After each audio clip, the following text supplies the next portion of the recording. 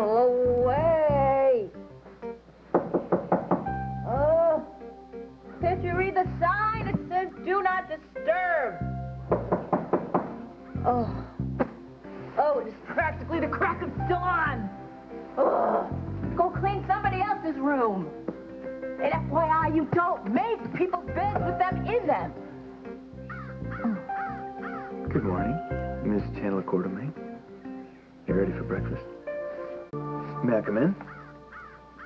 I don't know. Perhaps the aroma will encourage you.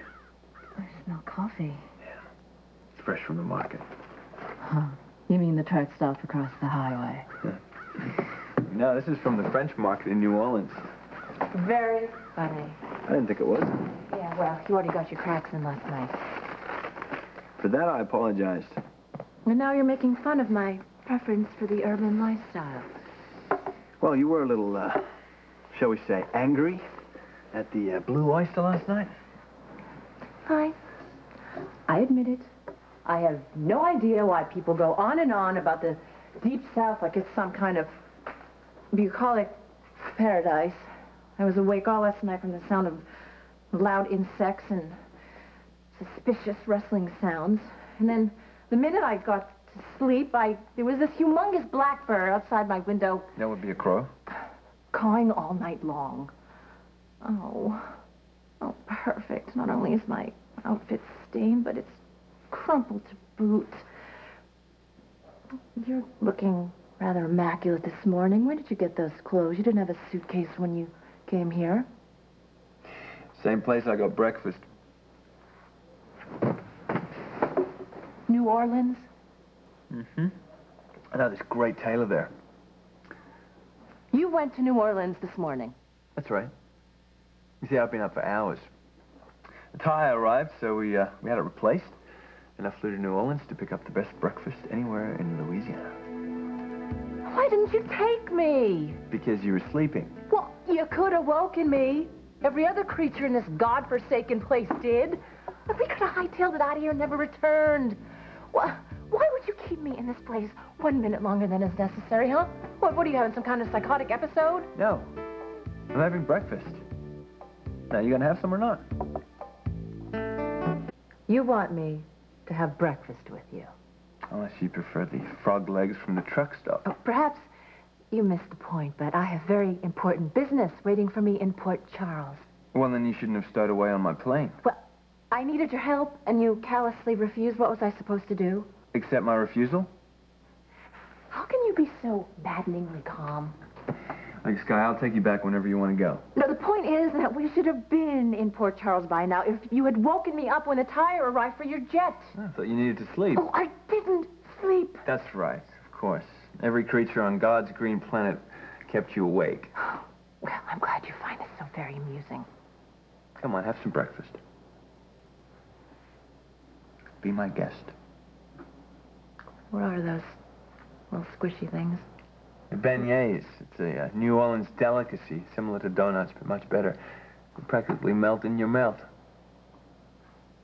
Well, forget the damn beignets.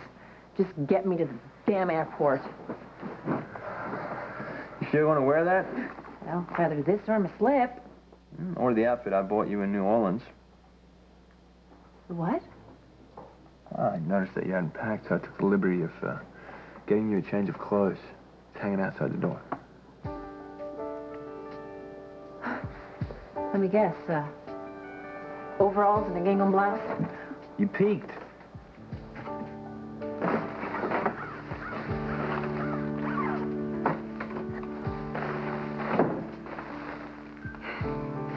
Gorgeous. Just my color. How did you know? I have an eye for detail, I guess. I don't get it. What? Why are you doing this? Having breakfast? Because I'm hungry. I mean the friendly bit. Why are you being so nice to me? Well, I figured if I was nice, then perhaps you'd be nice in return.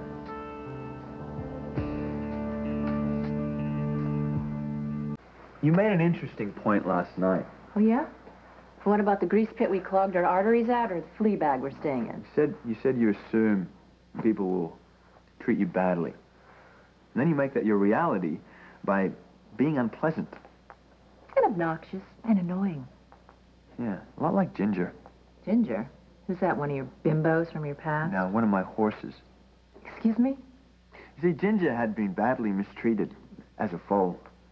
She wouldn't let anyone near her, and when they tried, she would buck and bite. I don't need this comparison. The stable hands thought she was incorrigible, but all she really wanted was a gentle hand.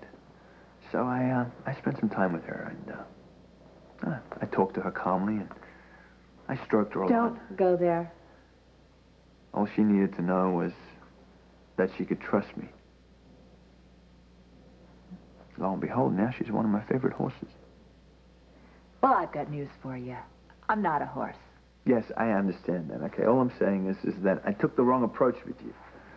I was angry and annoyed, and I fought back, which only encourages your bad behavior. And since you plan to stick around my life... It's business. I've decided to take a more amicable approach and give you treats. You know, I did consider an apple and a sugar cube, but I figured this was more tasty. Well, you think you just got me all figured out, don't you? Just trying to find a way to get along. Well, here's the tip.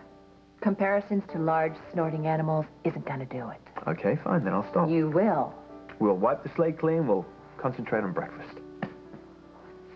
Well, I suppose I could, force down a bite or two, considering room service isn't an option. What do you think? Not bad. Okay. They're delicious. You're welcome. Am I imagining all this? Or are you for real?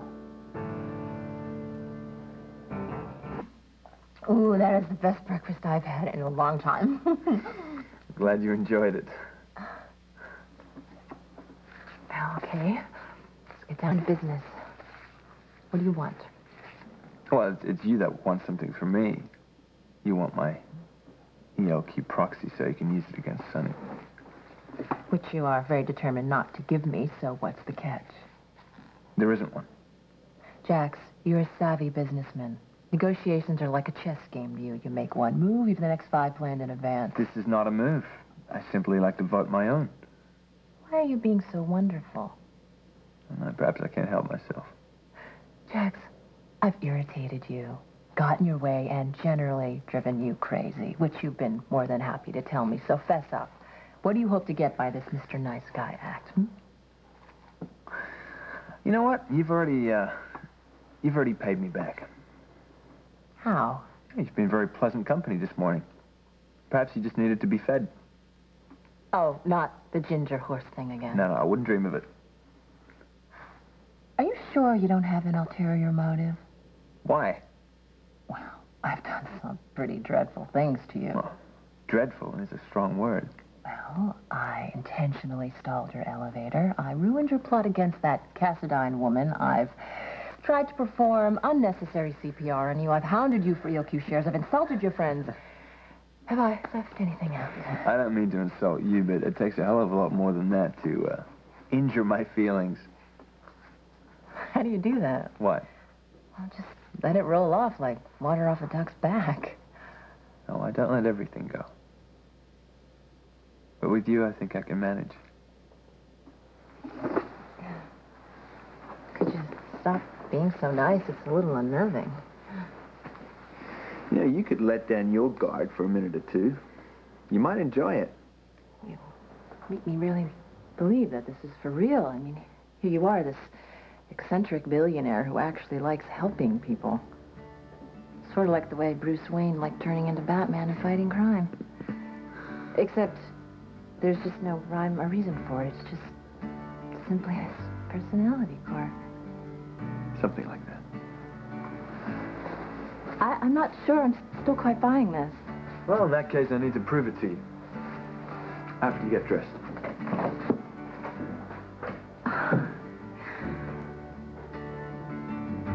This couldn't be real.